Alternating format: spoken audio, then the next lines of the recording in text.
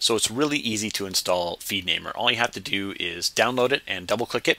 If you don't have Adobe Air, you'll need to install Adobe Air as well. Run the installer here by clicking install. And I'm just going to let it go right into my default applications folder. Yours may be different. And so essentially you will be presented with an email address and receipt number dialog box.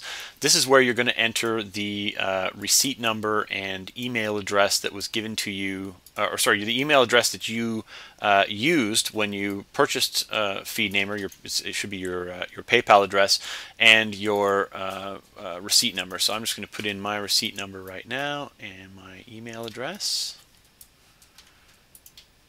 and register.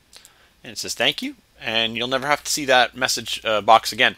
Now you're going to see here, this is sort of the standard default window that comes with Feednamer. And it comes with the Google News RSS feed built right in. But you can easily just go to any website that you like Engadget,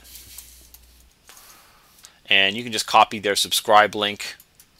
And we'll close that up. And I'm actually going to delete the Google News RSS feed altogether. And I'm just going to paste in the Engadget feed, say add RSS feed, and boom, it's pulled in all of the titles for me. I'm going to go over here to preferences, and I'm going to check, this is my my standard default. I only like to search for two-word domains and .com. There's pretty much there aren't really any one-word domains left. If you want to look for one-word domains, you can search for them as well. You can do a combination, and you can search for any domain extension that you like, but I like to search for .coms. And this is the standard sort of scan window, the domain search window that you're going to want to use. You can type in a keyword flag here, and it'll only pull in titles that have that keyword in it, or you can just do a scan all, which is what I like to do, and it automatically puts all the domain combinations here in the left, and then as it does the background whois checks, it's going to slowly eliminate the ones that are available and put them over in the right hand column.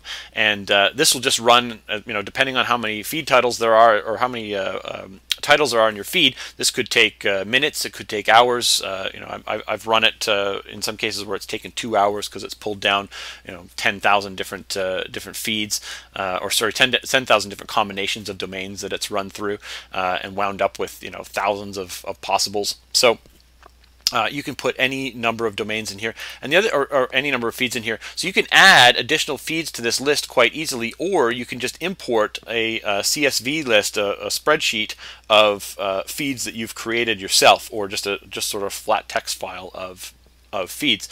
And when you're done, you can also save this list out, and it will automatically save out a list of all the available domains that you can kind of go through and maybe run them through some other software that you use, or copy and paste them into a bulk registration tool, or whatever it might be.